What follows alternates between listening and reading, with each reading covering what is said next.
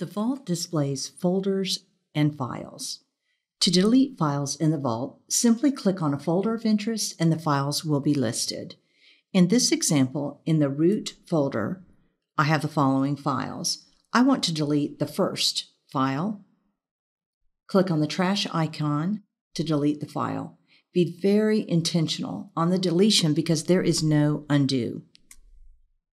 To delete folders in the vault, the process is similar.